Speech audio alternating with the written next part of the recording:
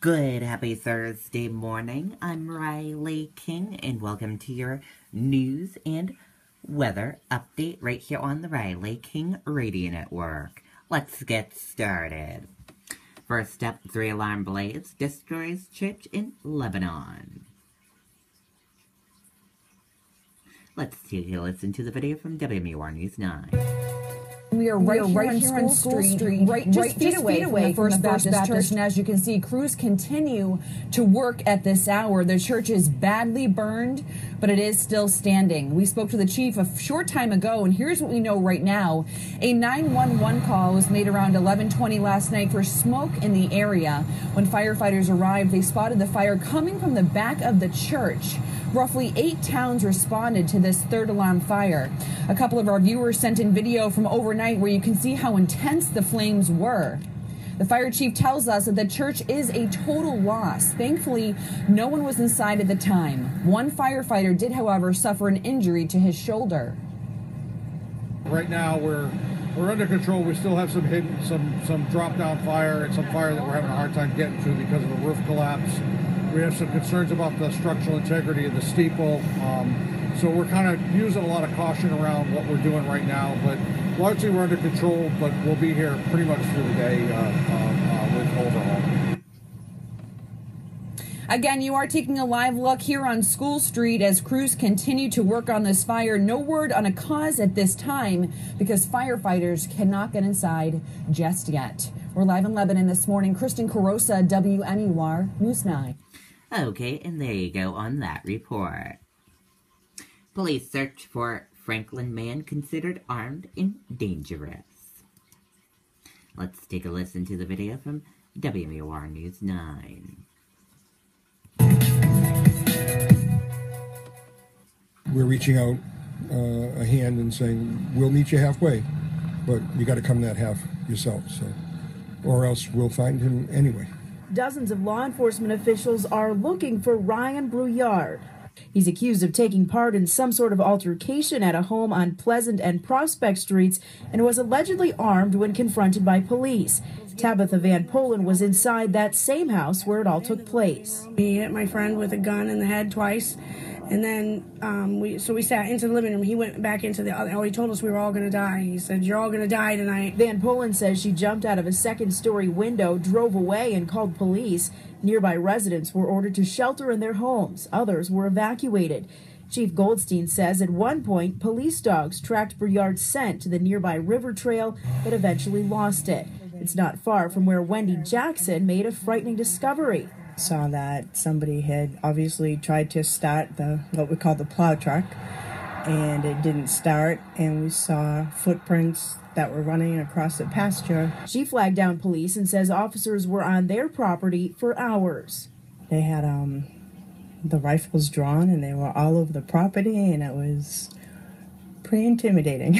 Chief Goldstein says Brouillard is familiar with officers in this area, multiple felonies on his record, prison time, and he's currently on parole. I didn't know until after the fact that it was a 250-pound guy armed out there. I had no idea, and I realized that I'm like right next to his footprints. Kind of scary. And now Brouillard is described as about 6 feet 6 inches tall, 250 pounds, with brown hair and green eyes.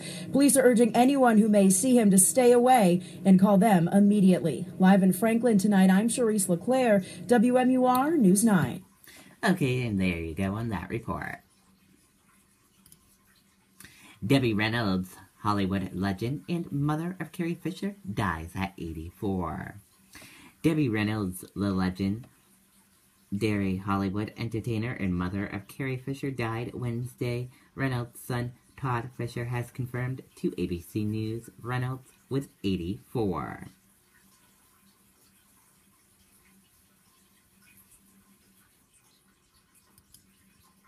Apple dominates Samsung in holiday gadget shopping while Google struggled to exceed. Apple and Samsung dominated Christmas wishes lists this year, but both had a luckiest holiday season, according to a new study.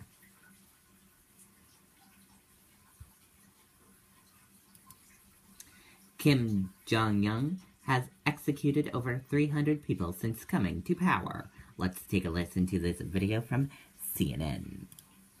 A reminder that no one is safe in North Korea. The regime of Kim Jong-un executing yet another member of the elite. Kim Yong-jin, a top education official, was executed by firing squad in July, according to South Korea's Unification Ministry. Accused of having a bad attitude at the key Supreme People's Assembly in June, investigated by the State Security Department and found to be anti-party and counter-revolutionary. Seoul saying Wednesday they also believe 2 other high-ranking officials have been reprimanded. This man, Kim Yong-chol, in charge of the department that handles inter-Korean affairs. A South Korean government official tells us he's accused of abusing power and being overbearing. He was apparently sent to a farm for re-education for 1 month. An official from the propaganda department also sent away from Pyongyang since late May. It's not an exact science. South Korean officials have been wrong about executions in the past. Information from the isolated country is scarce, and North Korea almost never publicly acknowledges them. One notable exception, December 2013, and the execution of Kim Jong-un's uncle, Chan Son-taek, publicly accused of being a traitor of all ages. South Korean and US officials say they consider Kim Jong-un to be more brutal and impulsive than his father, the late Kim Jong-il. His willingness to execute breeding loyalty through fear, according to defectors. A government think tank here in South Korea estimates that more than 100 officials have been executed since Kim Jong-un took power less than 4.5 years ago. Rank, even family connection, meaning little to the North Korean leader. Paula Hancock's CNN Seoul. Okay, and there you go on that report.